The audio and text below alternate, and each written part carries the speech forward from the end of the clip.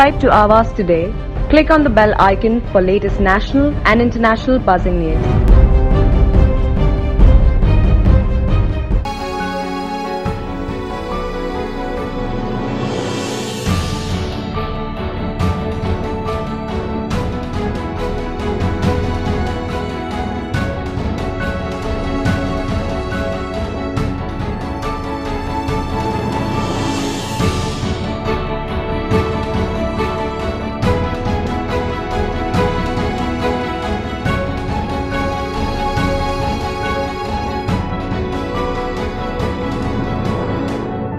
महिला दिनाचे औचित्य साधत महिला आणि बालके यांच्याविषयीचे कायदे या संदर्भात जनजागृती करण्यासाठी 12 मार्चला CBD येथील वाशी न्यायालयात कार्यक्रम ठेवण्यात आला। यावेळी महिला वकील नाट्य लघुनाटिका सादर करून कायद्याविषयी माहिती दिली। समाजात स्त्रियांवर होणाऱ्या अत्याचाराविरोधातील कायद्याची अनेकदा स्त्रियांना जाणीव नसते। या उद्देशाने ही मोहीम राबवण्यात आली। अशा प्रकारच्या नाटिकेद्वारे माहिती कळवली गेली पाहिजे असे अध्यक्ष तालुका विधी सेवा समिती तथा दिवाणी न्यायाधीश कनिष्ठ स्तर वाशी तृप्ती देशमुख नाईक यांनी सांगितले। नेहमी असं होतं की महिला दिनाच्या कार्यक्रमानिमित्त भाषण व्याख्यान अशा प्रकारे दिले जातात। कायद्यांचं सुद्धा माहिती दिली जाते, पण ही माहिती केवळ वरवरपणे लोकांना कळते। परंतु अशा प्रकारे नाटिकेद्वारे जर लोकांना ही माहिती कळवली गेली कायद्यासंबंधाने आणि त्याचबरोबर कायदा हा कसा आणि केव्हा वापरायचा, तसंच महिला सशक्तीकरण किंवा अत्याचार ही शब्द आता बोथड होत झालेली आहे।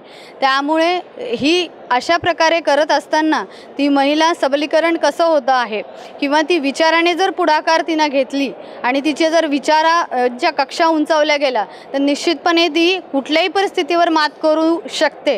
हेच आपल्याला या नाटिकेद्वारे दाखवायचे होते। सगळ्यात महत्त्वाचा सपोर्ट हा आम्हाला विधिज्ञांकडून मिळालेला आहे, कारण या नाटिकेमध्ये जे काही कलाकार होते ते कुठलेही प्रोफेशनल कलाकार नव्हते। त्यांनी कधीही स्टेज परफॉर्मन्स दिला असेल तो कदाचित फक्त शाळेच्या स्पर्धेमध्ये दिला असेल, परंतु तरी देखील अतिशय उत्तमपणे त्यांनी ह्या सगळ्या भूमिका साकारलेल्या आहेत आणि कुठल्याही प्रकारे म्हणजे न्यायालयातील जो डेकोरम आहे तो मेंटेन ठेवून तसेच त्यांची काम आणि या सगळ्या गोष्टींना मेहनत करून त्यांनी हे सगळी संकल्पना साकारलेली आहे। त्याच्यामुळे मी त्यांची अतिशय कृतज्ञ आहे। या कोर्टामध्ये ज्या सुविधा उपलब्ध केल्या आहेत याची लोकांनी काळजी घ्यावी असे प्रसाद पाटील यांनी सांगितले।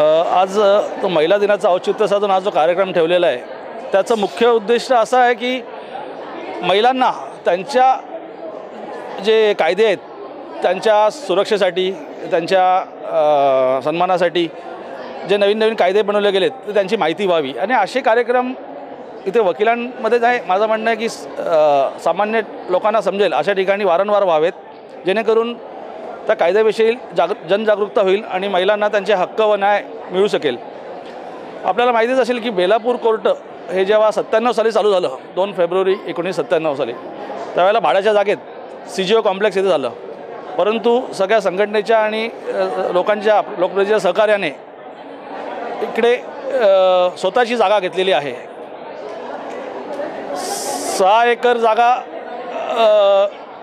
कोर्टाची स्वतः आता घेतलेली असल्यामुळे एक सुसज्ज अशी इमारत झालेली आहे, ज्यामध्ये कोर्ट रूम्स आहेत, 21 कोर्ट रूम्स आहेत, कॅन्टीनसाठी उपलब्ध जागा आहे, पार्किंगची व्यवस्था आहे आणि याच्यामध्ये अजून लोकांसाठी काय सुविधा निर्माण करता येतील याची आम्ही संघटनेतर्फे प्रयत्न करतच आहोत। लोकप्रतिनिधी त्यांना साथ देत आहेत आणि आता जसं आपल्याला माहिती आहे की न्यायव्यवस्था बदलत चालली आहे, सुसज्ज होत चालली आहे, आता आधुनिकीकरण होत चालले आहे, त्याप्रमाणे आम्हीसुद्धा इथे ई-लायब्ररी चालू केलेली आहे, ज्याचा फायदा वकिलांना आणि पक्षकारांना सगळ्यांना होईल आणि आपल्या लोकांचं सहकार्य लाभलं तर नक्कीच नवी मुंबई कोर्ट हे एक महाराष्ट्रातील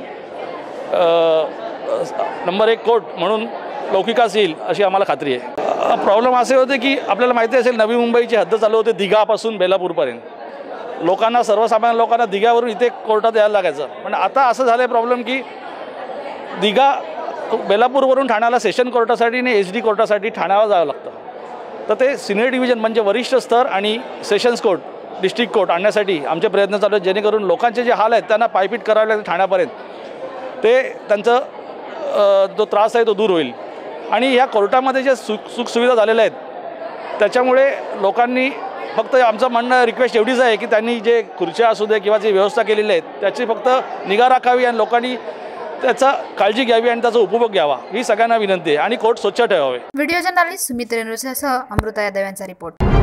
Subscribe to Awaaz today. Click on the bell icon for latest national and international buzzing news.